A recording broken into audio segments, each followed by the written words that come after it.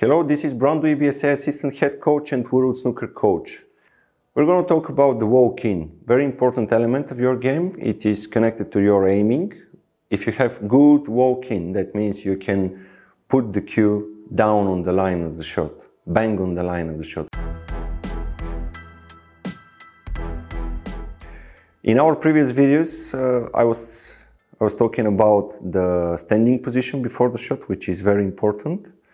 But then, if you're standing correctly behind the shot, you have to walk into the shot. So there are basically two types of walking, the modern way and the old-fashioned way. Those are different walk-ins. Those walk-ins can give you different results. So you have to choose which one to use and stick with it, perfect it, and just keep it consistent no matter what happens on the table. The idea of good walk-in is to get the cue on the line. With the walk-in, you have to do at least 2 steps with your leading leg and with your non-leading leg. First, we start with your leading leg. If you're right-handed, that's the right leg. Not only the steps are important, which forms your stance, which give you the base of the shot, as well as the steps, you have to keep your eyes on the line of the shot as much straighter as you can. There are basically 2 types of walk-in. The first type I'm going to show you is the modern walk-in. The walk-in which most of the top professionals are using now. So I'm standing perfectly straight behind the line now.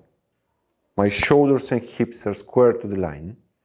And now the first move of my walk-in is the cue, both hands, and the left shoulder. That's the first move.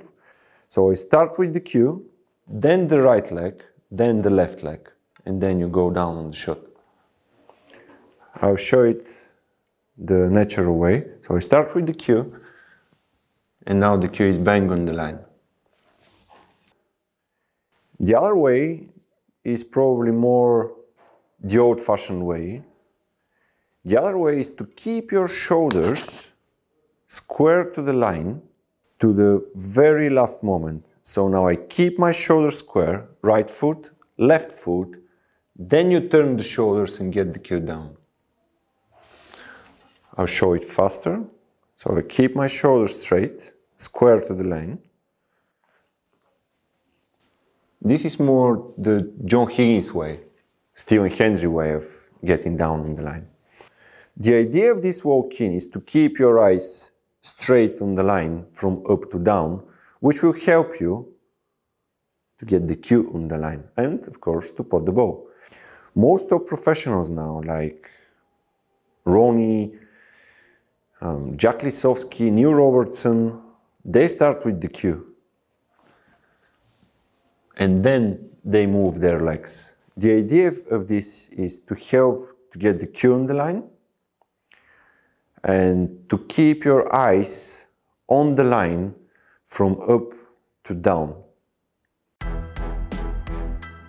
Remember that aiming is the first reason of your misses, especially if you're a beginner. If you're before 50 mark, look at your aiming and see if the cue is on the line. You can use the middle pockets. So if you place the balls perfectly straight on the middles, then your cue should be in the middle of the middle pocket. So I just adjust the balls a little bit so they're in the middle of the middle. And now if I walk in, and if my cue is in the middle of the pocket, then my walk-in is good. And now I know my aiming is correct.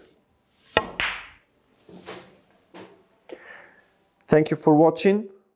See you in our next videos where we're going to expand the topic of walk-in and we're going to add details which are also important to help you walk in good and pot more balls. Smash the subscribe button and see you next time.